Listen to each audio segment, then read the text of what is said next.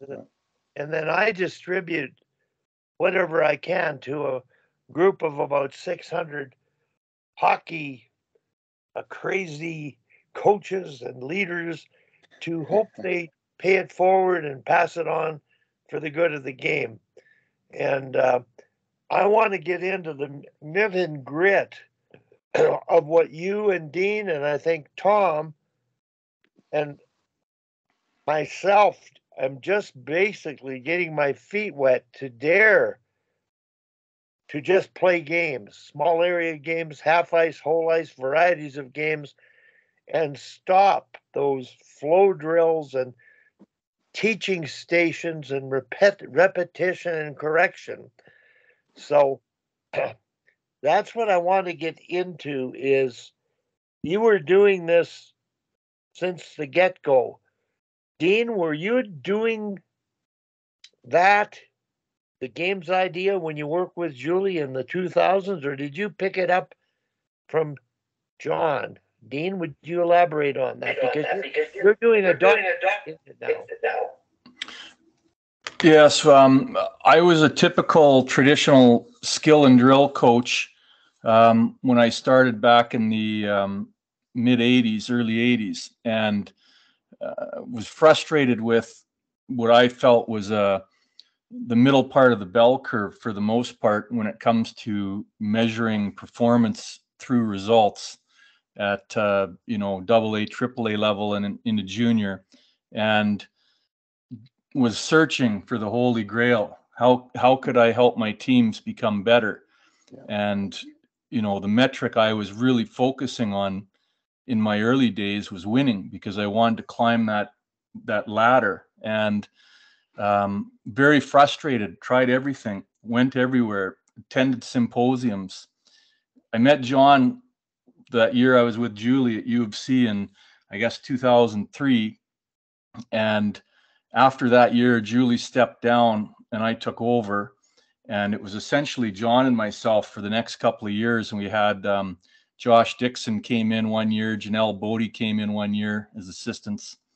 And John really, he subtly and directly greatly influenced my thinking around the games model.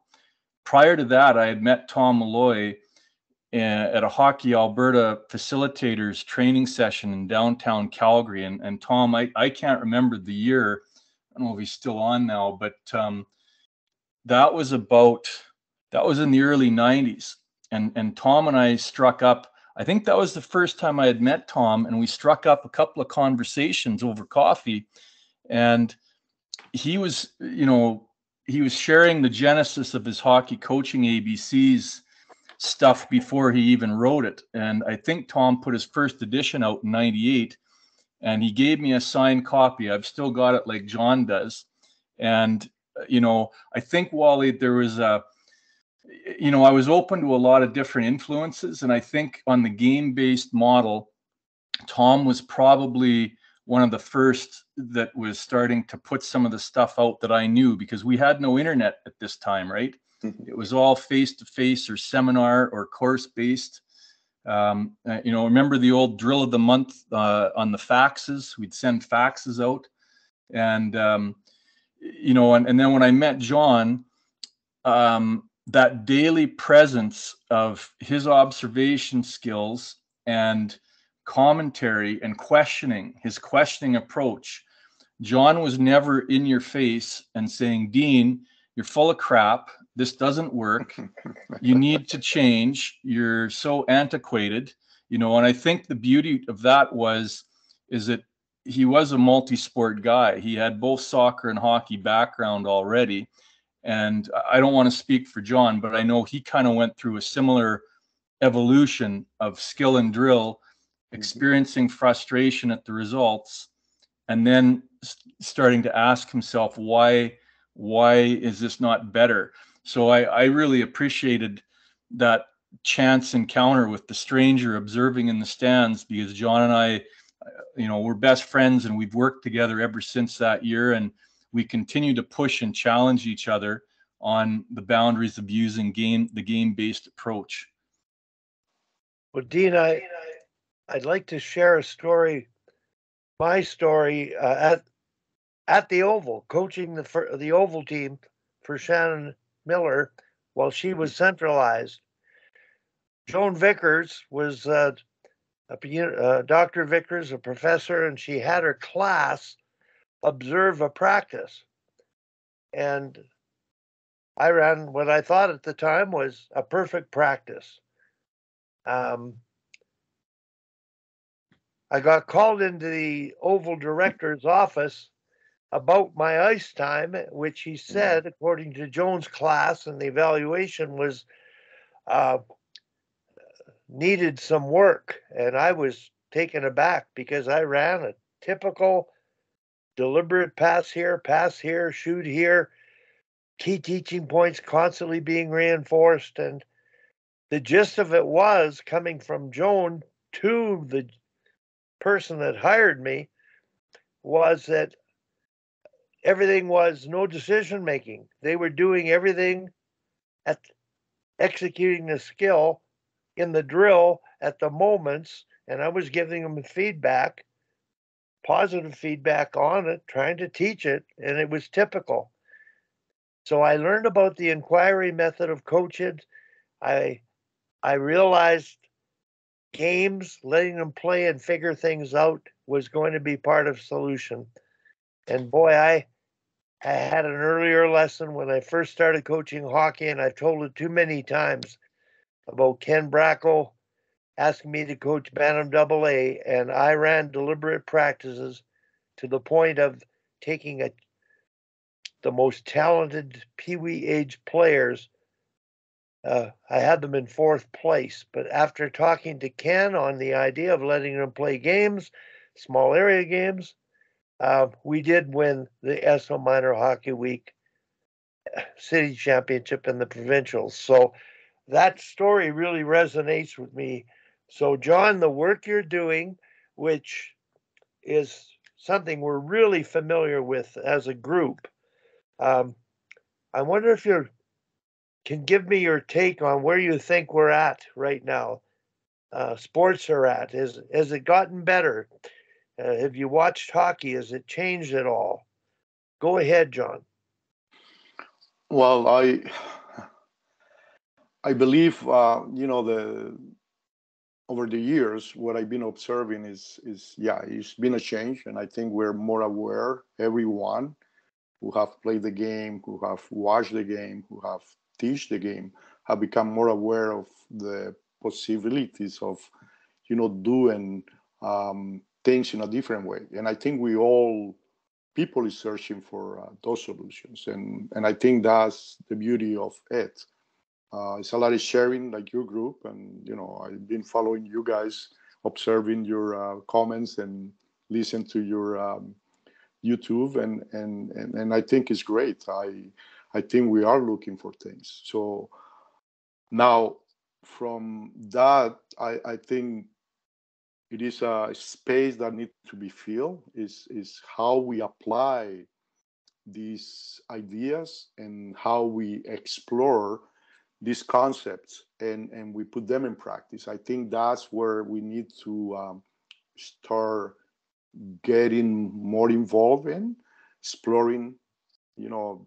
When I do coaching clinics and we share ideas with the coaches, one of the things we really talk about is don't be afraid to go there and explore and let the game be the teacher in a way, because you need to control certain parameters. You need to be there structuring these games so in a way they can become learning tools. And I think that's where we need to be more efficient at doing it.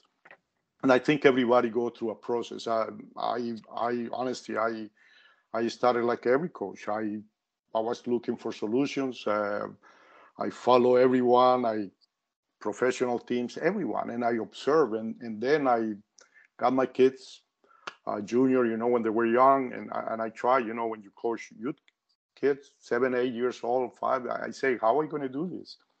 And that drove me to start designing games. And that's what I think is the most critical part is to start designing them and put them in practice. I follow when I came to Calgary, I follow the symposiums like Dean say, and everybody goes for the drill book. Hey, what is the drill book? I need the drill book. And I tell you, I had a collection of drill books. And now with the advent of internet, you have access to millions of drills and stuff like that. But my question was always how I can do better and how I can design something that where my kids can become more creative, can really express themselves on their own, not me telling them what to do. You got to do this, you got to do that, especially when they're young, because that's when I think creativity is really flourish and really becomes the essence of, I think, game intelligence or sense. And I think we need to be very careful. But I think it's been an immense progress in the United States with the model of training, game model that they have designed, small area games and all that. But I think it's always place for more and to keep, pushing that boundary of how can we do better every day and how we can do, on the girls side. I've been coaching women for a long time and girls. Basically, I got a team now in Vancouver in soccer.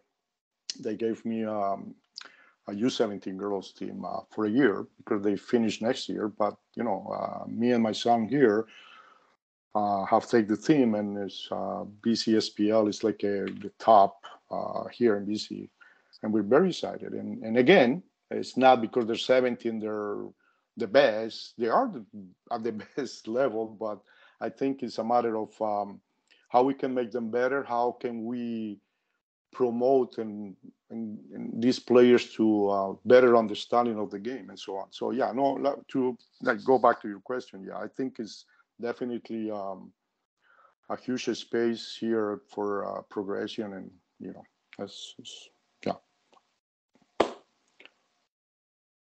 Well, I'm just going to bring up a point related to that, and then I'll ask anyone else if you have any questions. And Dean, I think I do know that your research that you've been spending years on and finally completing your doctorate on this topic, the measure of coaches' success are outcomes. And so when I watch teams that win games, they play their best. They may not be the smartest teams, but they might be the hardest working teams that play together and bring energy. But I really believe that the NHL is sort of the model of the best performance.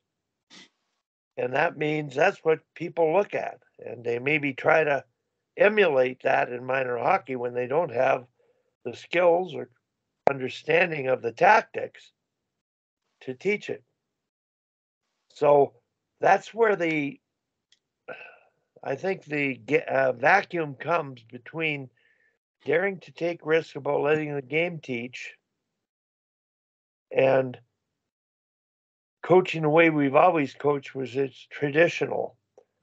And I think what's happening in the NHL is that coaches, they allow their assistants to run more of the practices. The practices are very tactically game related at the NHL level. And the coach is basically an observer, observing what everything's doing and asking the players, learning from the players about what should we do moving forward. So I think they're getting it at the highest levels. But as far as minor sports go, I'm not so sure. So I don't know whether, Kim, in your observation, this makes sense at all, but I wonder if you could comment, Kim, on that. Yeah, I think even with minor hockey coaches, they tend to drift towards what they're comfortable with, which, we all played in an era where it was mostly flow drills and systems, right? So, 20 years ago when I was playing minor, okay, it's 30 years ago now. I lied. The drills look very different. Now, then I had Dave McMaster as my coach, who I think many people on this call would know. So that was a bit of a gift, and it certainly wasn't system based in the way that he coached. So for those of you who aren't familiar, Dave coached University of Toronto men's and women's teams forever, and then coached with the national team in '90 when they wore the pink and white jerseys. And then we were fortunate enough to have him at Leaside for a number of years when I was playing. And his practices were a little bit more skill based and then game based. So it wasn't a lot of standing around pass here. It was a little bit more being creative. So maybe he was before his time. But even now, I'm running a lot of teams' training camps this week. And there are a lot of other teams running their training camps on the other pads around us. And I would say, for the most part, our younger coaches, so at the U13, U11, and I coach the U9 teams, it's very much skill, concept, small area games. There still seems to be a bit of desire or want or nervousness at the U15 and U18 to get into the systems right away. So I think that, it's maybe more born of the fact that these coaches have coached a little longer. They think they have some secret sauce or some secret power play that's going to be the difference maker. So even with the teams I'm running this week that are U15 and U18, a few of them have said, could we have the last 30 minutes to work on team stuff? Which I sort of think of course, you're paying for it. But, I think, working on breakouts by, working on breaking pressure one-on-one and skating it out yourself it's still a breakout drill. You can call it a breakout drill without having the players just stand on the wall. So, I'm biased, obviously, with our organization in trying to change people's minds about just teaching skills and systems and the concept bridge that comes in between. But watching the boys, training camps that were going along around us, there was a lot of, hard skating, up and back, that sort of thing. A lot of flow, which is always really exciting to watch when they haven't been on the ice and they can't pass, because that's, of course, the number one thing that goes when you haven't played for a while. So flow drills are especially exciting to watch at the end of August. So I don't know. And again, that's just a small subset. And obviously training camp is an exciting and scary time, I think, for coaches, because they think they know what they have and they don't know what everybody knows.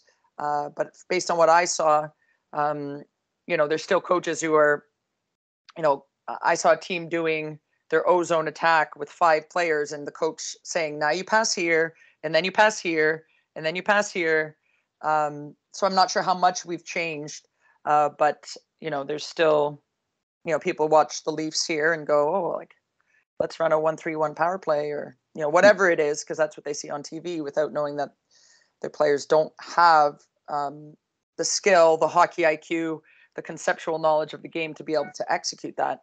And certainly, as John knows with the girls, if you tell them to stand exactly there, then of course they're always going to stand exactly there because they're lovely and they want to do it right. And then the puck's 10 feet away and they don't chase after it. So because I only work with girls, I err completely on the side of no structure. There's no X's of stand here and do this, and try to make them think a little bit more. So I think that's a solution that's even better in the female game because of their want to be coach pleasers and do the right thing. I think we have to try even harder to make them creative and not script hockey for them. Yeah. Well, thanks very much, Kim. And Dean, I know that you had me come out. You were coaching I believe it was a U15 team. Might have been older, but and you were quite frustrated with your coaching staff because the methodology you was using wasn't something they understood or appreciated. So there's a degree of comfort here. And I'm finding that's the biggest challenge, Dean, when I mentor girls hockey. Tom does things the right way. There's a comfort with the way he's doing things. and it's getting success. But a few of the coaches are doing things in a traditional way, and there's nothing wrong with it. And they're very good bench coaches and extremely good motivators, and they treat the kids well.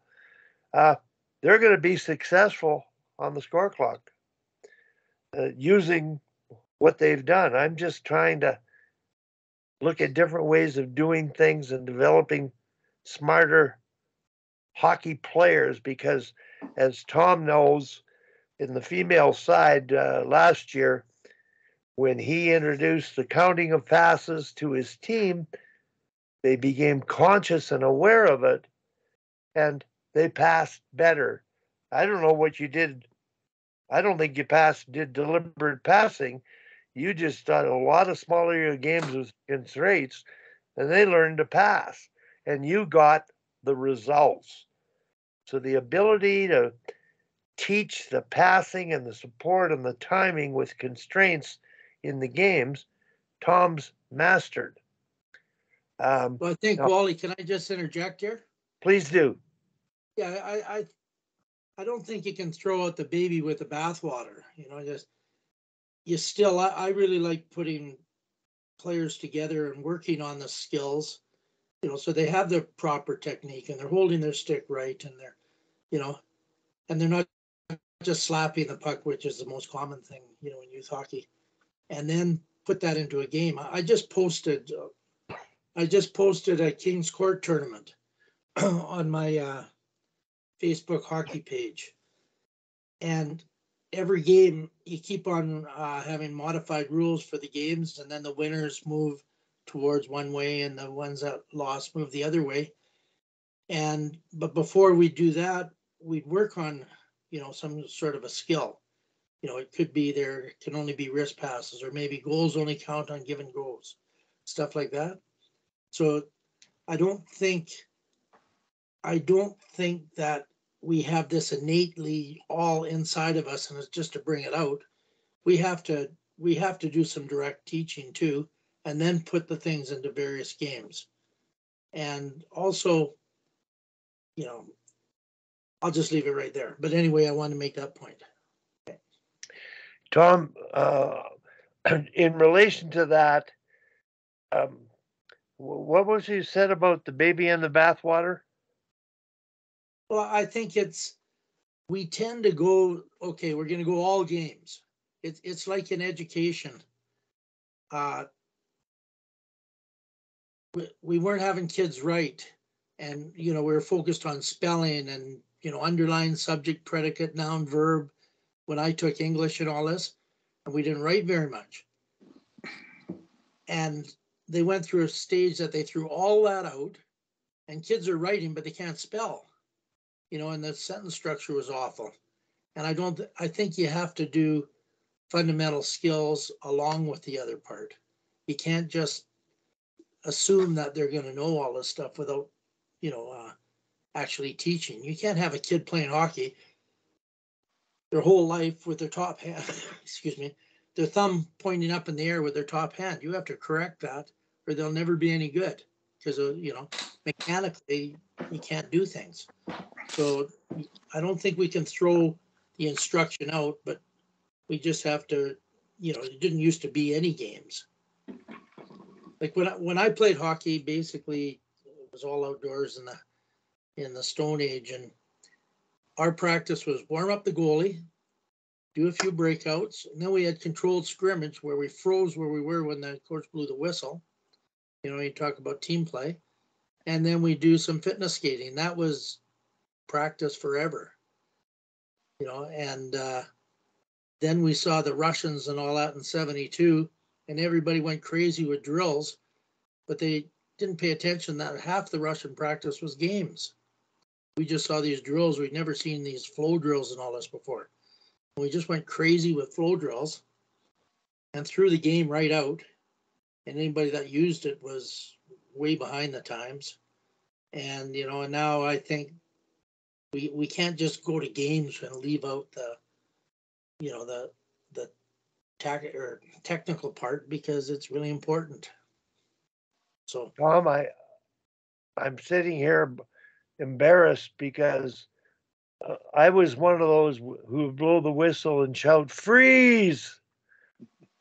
And I'd point out where they were lost in the shape of their structure.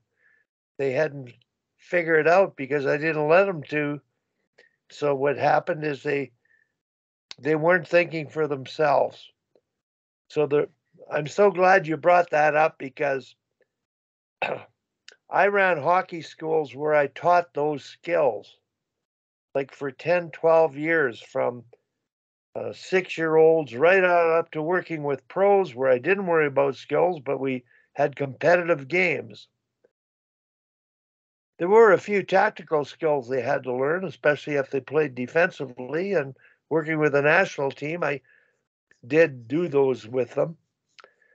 But when I was asked to coach that Bantam AA team with all of my knowledge, and I inherited the team, 2 teams that played in the city final, I picked the best of the litter, and was in 4th place. The previous coach just played games. He had 90 games. He very few practices. The reason he did that is he got hit in the head with a puck early in the year, and he asked the kids if they are in practice, and of course they said not really. And so he just played games, and he reinforced. He demanded 2 things: effort and respect, and he praised them. Good job, boys! Way to go! Way to go! And they won the cities. But you know what, Wally? In that era, all the research on the efficiency of practice, and I've done this, just videotape one kid. In a drills-based practice, you move between 7 and 11 minutes in an hour.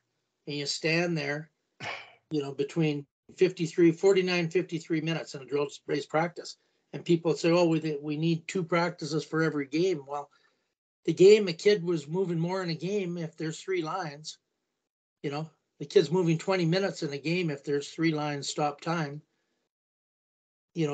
Much more than they would in a practice. So when Ken Bracco had games all the time and he didn't run very good practices, it was better for him to play games. So the secret sauce is to run practices that are efficient. And, you're only standing in line for a rest, not because it's a terrible plan, so I think practices have changed a lot since, the 70s or whatever you're talking about. I think probably the 70s. Yep. Tom, thank you very much.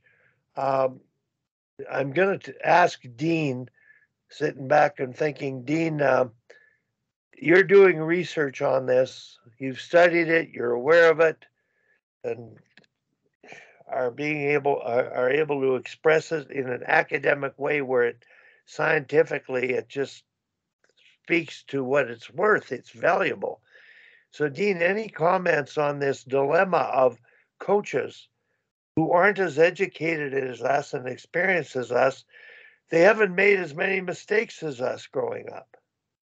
And I think, like I said before, the Sharks are, the older you go, the more you don't know. You realize how much there is to learn. So, Dean, I wonder if you can comment, and we can tie back into your research a bit and maybe the work John's doing. And John, if you have anything on your mind that sort of connects with what we're saying, we'd sure love to have you speak to it. Dean first.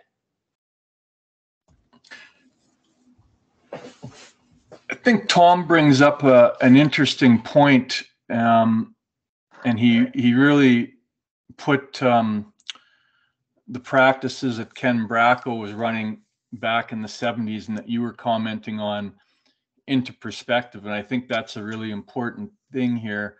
I was, I started on the outdoor ice as well, Wally, and I didn't move indoors until the Pee Wee era. And the practice that you described, that was our typical minor hockey practice where there's a lot of skill and technique and standing around. If we were lucky, we got to, a controlled scrimmage with lots of fitness skating. We used to, based on your hockey schools back in the day, Wally, we used to call them Wallies when we had to skate back and forth across the ice. So for whatever it's worth, I did curse you a lot of times whenever other coaches adopted your infamous Wallies over and backs. Geez. Anyway, but I like what Tom said there about the research data. And George Kingston he was my first exposure, and he took a sabbatical in the early 70s, I think twice, to study minor hockey and to study statistics and metrics like puck time on the stick and possession and these things. And he looked at various countries and development systems. And in the 70s, and I would argue even up till today, but it was probably more prevalent back in the 70s, 80s, 90s, and starting to become less so today. The amount of standing around time still is, a significant piece in minor hockey. And I think Tom's right. And I'd never thought of it this way before. Even though if you're running a typical practice, which means the coach is going to do a lot of talking and the kids are going to do a lot of standing, and the activity time and time on task are going to be a lot shorter when you try to do a deliberate directed practice, just because of the nature of direct teaching. The benefits that you're going to get by playing in a scrimmage, even if you're not teaching, when you put that beside a typical directed practice, even if the coach doesn't know the game and doesn't teach and just scrimmages, I think the benefits for the kids are going to be much greater because they're actually figuring stuff out on their own. And the game will become a teacher of sorts. John had made a comment earlier on, I don't know if I wrote it down, so I don't know if I'm going to get it right, but he said something, and I mean, we've heard it, and I think Tom talks about it in his book, the game is the best teacher of the game, but that doesn't mean we're letting the coaches off the hook and we're just going to shut up and stand back and let them play with no rules of engagement, no purpose, no intention behind our scrimmage. I think that's how today's best coaches are employing the small area games.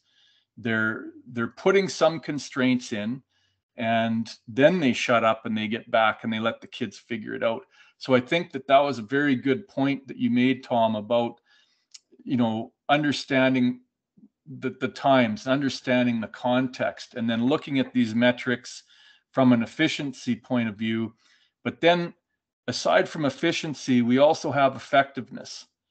And so we can scrimmage all the time, but if we don't put in constraints and rules of engagement and do it purposefully and have accountability and know what metrics we're looking for, I think it's still better than the old school skill and drill, stand around and be active. What did Tom say? Like 53 minutes of a practice could be standing in 60.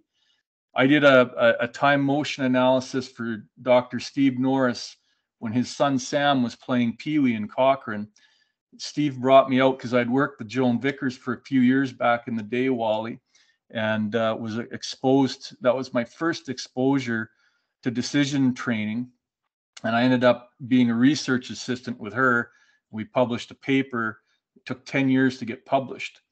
But with Steve's son's Pee Wee team, they had full ice. I think they had 13 skaters, if memory serves. And I had a couple of stopwatches, and I was watching Sam, and I kept track of how often was he moving and how often did he have the puck. And then I knew it was a 90-minute practice. I'm going, oh my God, out here in Cochrane, they're so spoiled at Pee Wee. They've got a full ice practice, 90 minutes. They had two coaches.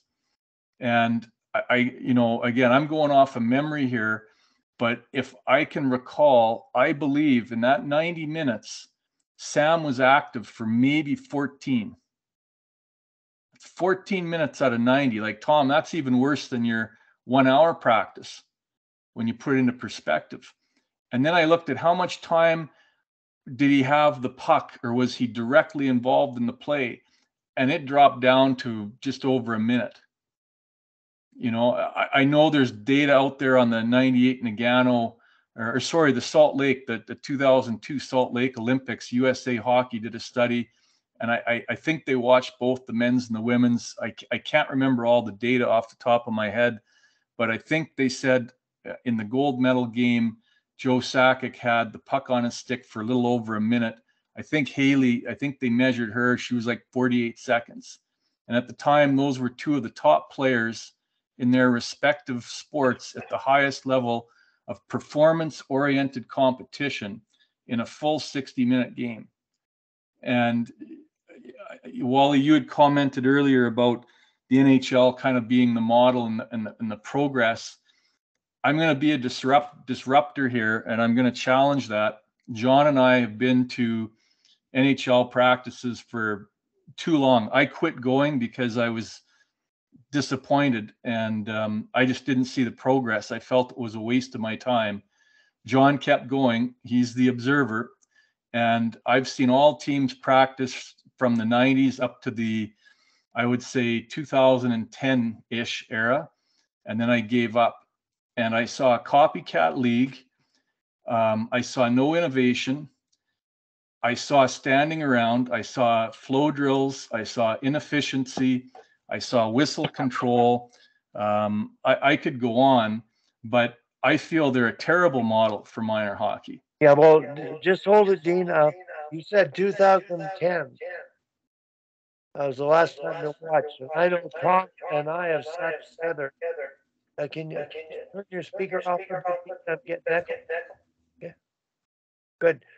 I think it may have been true in 2010. I agree with you, but in the last 6 to 10 years, the practices have been tactically decision-making oriented, but the situation that they start the activity out with is specific to applying to a game situation, which is going to happen, and then execution of the skill in a competitive one-on-one setting. So, Tom, I don't know if you can mention, we watched the under-18 team that 1 year practice. It was the best practice I've ever watched. They were game-like, tactically purposeful, high tempo. They just weren't free play. I was impressed with the tactical execution of those skills at a high competitive level. And when they played in the championships, they won. So I think the balance of that thinking being built into the deliberate part of the initiation of a drill, early in the drill, and creating it competitively, I think their practices, that's what we've got. They're the model. They're what people watch on TV and are going to emulate and admire. So, Tom, can you mention what's your thoughts on that? Well, like you, I go and watch all those teams. They didn't seem to have very many at Winsport this year, but practices have improved really, really way better. But then it also depends who the coach is. You know, like my opinion, Mike Babcock runs the best practices. He does, you know, skill stuff, tactical stuff, and he's one of the only guys that uses transition games, which I think are, I think transition games are the most important thing, because a game is a game of transition. Each team gets a puck between 3 and 4 times each minute, 180 to 200 times a game. And if you just practice one-on-ones or two-on-ones and you blow a whistle and it's over, well, that's not hockey, because you got to get the puck and, you know, make that pass, the breakout and all this. Or that's what hockey is. It's just not doing thing forever. But I think the practices of overall really improved compared to what they used to be. But again, it depends on the coach. So Yeah, Tom, in relation to that, Darryl Belfry commented he had, I think, 6 of his superstars out there, like Crosby, Matthews, Marner, and they had some other, I think, American League players, and they were playing a game of keep away in a small area.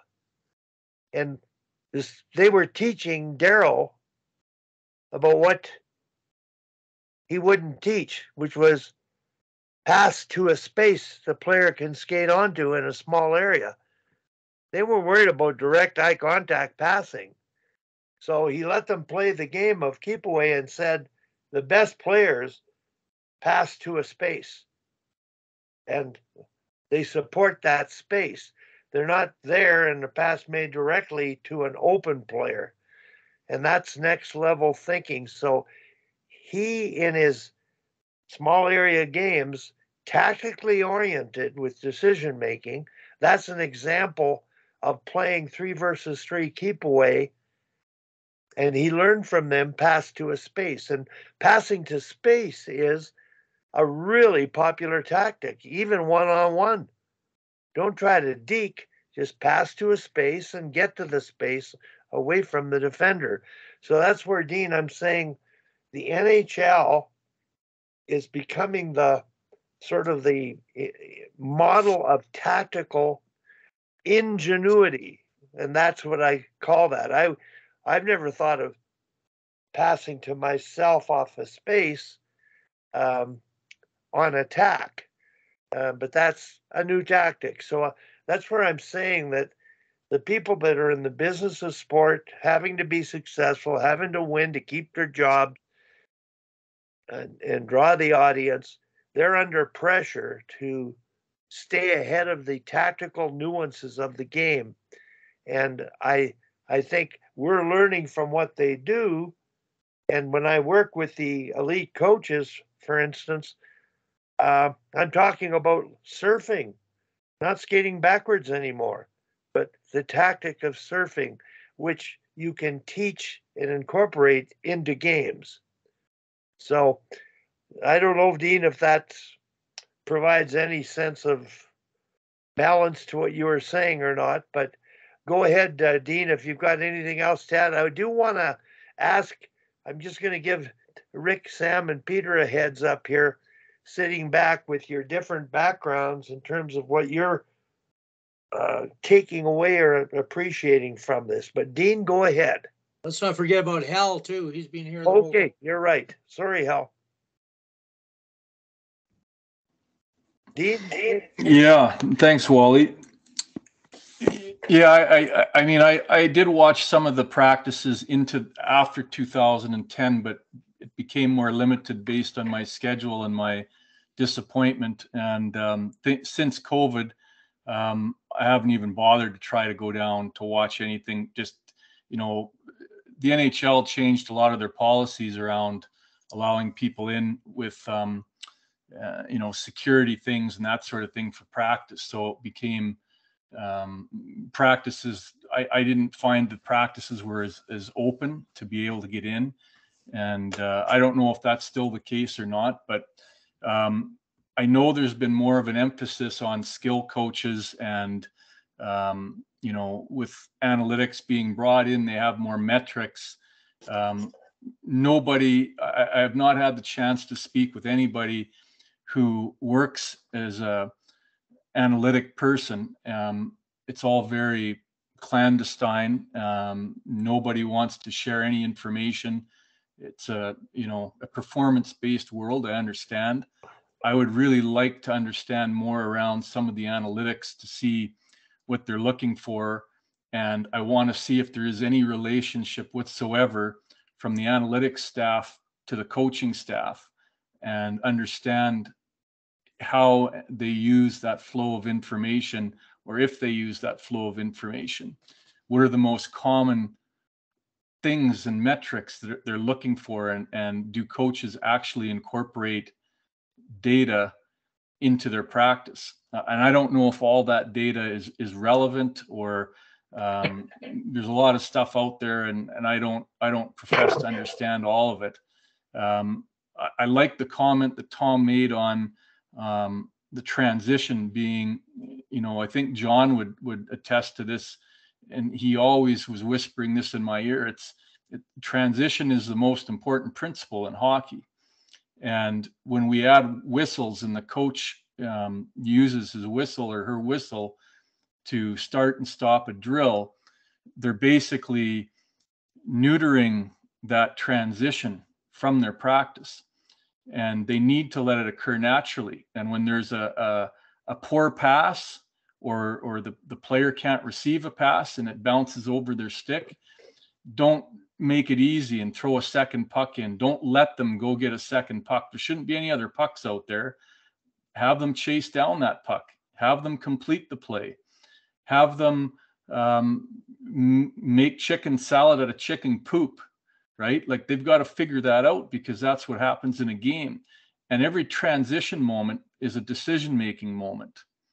And it's important for these kids to become independent, creative thinkers and figure out how to solve the problems within the parameter of that game environment, because that's what they do in a real game. The coach can yell and shout from the bench. He can whisper in their ears. He can yell at them, whatever. It's not right. But that now is sometimes now that feedback encourages dependent thinking a lot of times. Instead of telling and directing, I think that the coaches should move toward more of a questioning approach, a Socratic questioning approach. What did you see out there? What do you think of the play you made? Why did you make that play? If you had a time machine, could you go back in that same moment? Would you do the same thing after you saw what the outcome was of the choice you made? And you can script a bunch of these things in advance, or, and become proficient enough to do it as the play unfolds. The people come back to the bench. You can talk to your players. And when I say talk to, I basically mean question, shut up, listen, and see what they say and what they hear. Because we all have different backgrounds. We're all older than 13 or 18 or 9, like most of the kids that we're working with. We have developed into adults with certain perceptions and different lenses that we see the game. We're seeing it through our first person eyes, elevated on a bench with no fear of being bumped into, or we're not immediately in the play. We're almost a third person point of view to the player's first person point of view.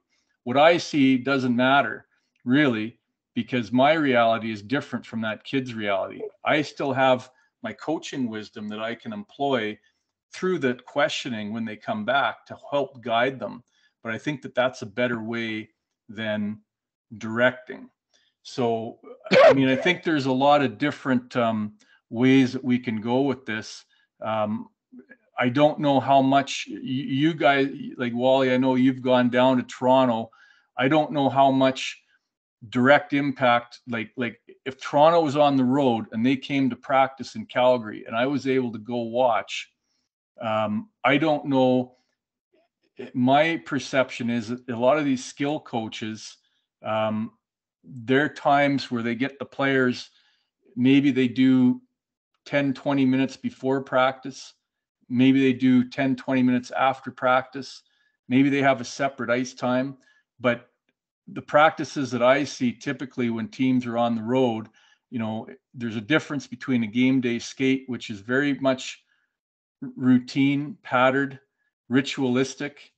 The purpose for that is to let the players feel good about themselves. I think they're trying to minimize decisions and change and chaos to try to build their confidence. And I don't know if that's really, I would have to research that, but I don't know if that's the best way to prepare for a chaotic competitive game. Dean, I agree with you, but if you could just turn your speaker off, good. I agree with you. The idea of chaos is good. Chaos is really good because they are thinking and figuring it out. And I don't think NHL practices are as chaotic as you might desire, but there is decision making built into them relative to the tactic you need to have and awareness you need to have of your positioning to the game situation. So, in keeping with what you said, Dean, and I'm going to go to the other people who haven't had a chance to speak yet. I was observing U13 tryouts yesterday, or pardon me, I was at a coaching summit for U13 and older of community hockey coaches, 80 coaches in the audience. And Sam Holmes is running her session on bench management. And we got talking about coaches shouting from the bench, playing the game out loud, telling their players what to do. And we realize at that level, what's the right thing is to be loud enough for the players on the bench to hear, and don't be negative, to identify the good things that are going on that you need to get happening in a game. So the work I'm doing is practical to that coach, that team, this group, to educate them. Raising your voice on the bench and playing the game out loud, you're not really teaching. You might be interrupting their thinking and distracting it. But what they see at times is correct because they see the game. So that's the one thing that I think the line I have for the art of coaching is the right stuff, right amount, right time. And how do you do that? Well, that's what coaches have to figure out, and the best ones do the right thing.